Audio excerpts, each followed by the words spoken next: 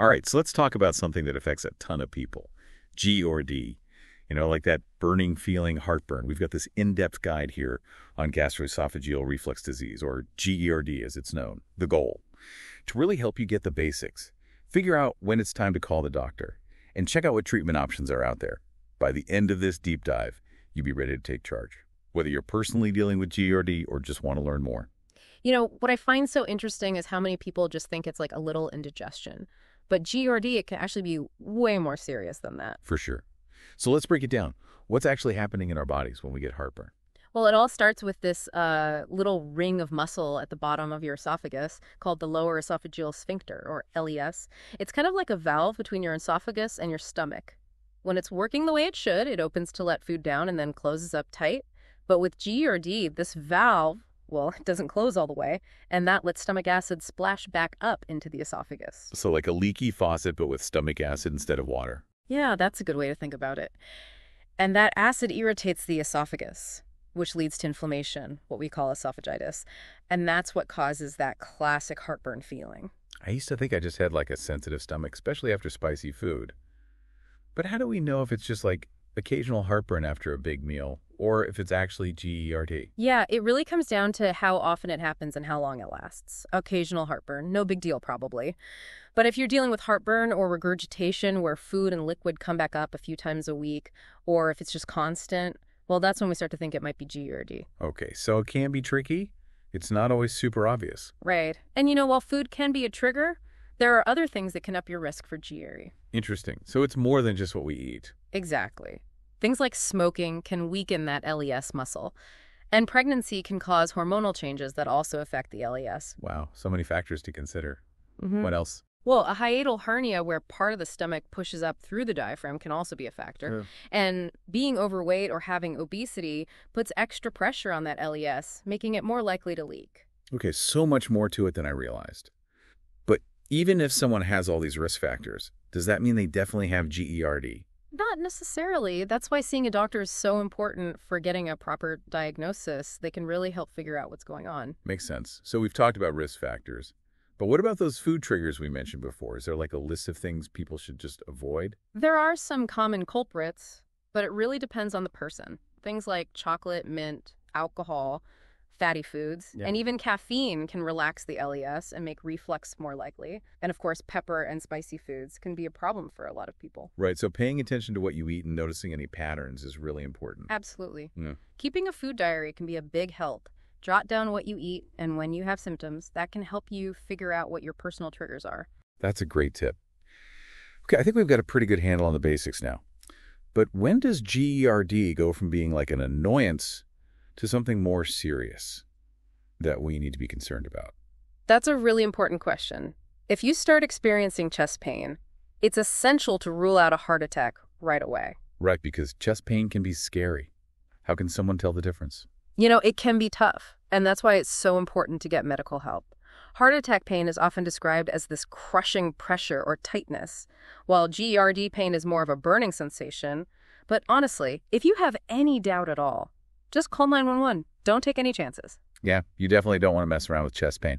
There are some other things to watch out for, too, like if you start vomiting blood or having trouble swallowing, or you lose weight for no reason. Those are all signs that something more serious might be going on. You should see a doctor right away. So it's easy to just ignore things sometimes. But it's really important to pay attention to what our bodies are telling us. Right. So let's say someone thinks they might have GERD. What can they do about it? I mean, what kind of treatments are out there? Well, the good news is there are a lot of different options. And often it starts with some simple lifestyle changes. Okay, like what? Give us the details. Well, one thing that can help is eating smaller meals more often. This keeps your stomach from getting too full, which puts pressure on that LES muscle. And, of course, avoiding those trigger foods we talked about is key. Oh, and think about that late-night snacking. Eating right before bed can actually make reflux worse. So no more midnight snacks. Yeah, probably a good idea. Yeah. Another thing you can try is using gravity to your advantage. Elevating the head of your bed 6 to 8 inches can help keep the acid down while you sleep. So a lot of different strategies, not just popping pills. Exactly. And if those don't quite cut it, there are some over-the-counter medications that can help. Antacids like Tums can neutralize stomach acid for quick relief. Then there are H2 blockers like Pepcid, which actually reduce how much acid your stomach makes. Those are good first steps. Right. And if those aren't enough, there are proton pump inhibitors, or PPIs. Like Prilosec PPIs block a specific enzyme that's involved in acid production, so they're even more powerful. Some are available over the counter, but for the stronger ones, you'll need a prescription. So there's a whole stepped approach. Start with lifestyle changes. Maybe try some over-the-counter meds. And if those aren't working, talk to your doctor about stronger option. You got it. And it's important to remember that these medications, they're mainly for managing symptoms and helping your esophagus heal. They don't necessarily get to the root cause of GERD. What about surgery? Is that ever an option? Surgery is usually a last resort when medications haven't worked, or if there are complications like a hiatal hernia. One common procedure is called fundoplication. Fundoplication. Oh, that Yeah. sounds intense. It does sound kind of scary, but it's actually pretty effective.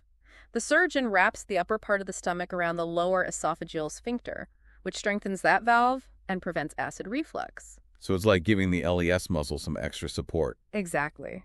There's also magnetic sphincter augmentation, or MSA, where they implant a ring of magnetic beads around the LES. The beads help keep the valve closed when you're not swallowing, but they separate to let food through. And then there's the Stretta procedure, which uses radiofrequency energy to tighten the LES muscles. Wow, there are so many options. It's amazing how far medical technology has come. Yeah, it really is. But even with all these advancements, it's important to remember that managing GERD is often an ongoing thing, It's about finding what works best for you and working with your doctor to adjust your treatment plan as needed. So it's not one size fits all. Definitely not. And it's really important to remember that even if you find relief, maintaining healthy habits and being mindful of those triggers is key to keep GERD under control long term. This has been super helpful. I feel like I've learned so much about GERD. Any final thoughts for our listeners before we wrap things up? I think the biggest thing to remember is that GERD, it's a marathon, not a sprint. It's all about paying attention to your body, being proactive with those lifestyle changes, and working with your doctor to find what works best for you. And maybe skipping that second cup of coffee before bed. Yeah, probably a good idea. So there you have it, folks. We've got a deep dive into GR2, covered all the basics, the red flags to watch out for, and all the different treatments available, from lifestyle changes to meds to even surgery. GER is common, but it is treatable. So use what you've learned today to take control of your health. And if you're having any of those serious symptoms we talked about, don't wait. Get medical help right away. Definitely, early intervention can really make a difference in preventing complications later on. Couldn't agree more. Thanks for joining us on this deep dive into GRD. Until next time, stay curious, stay informed, and take care of yourselves.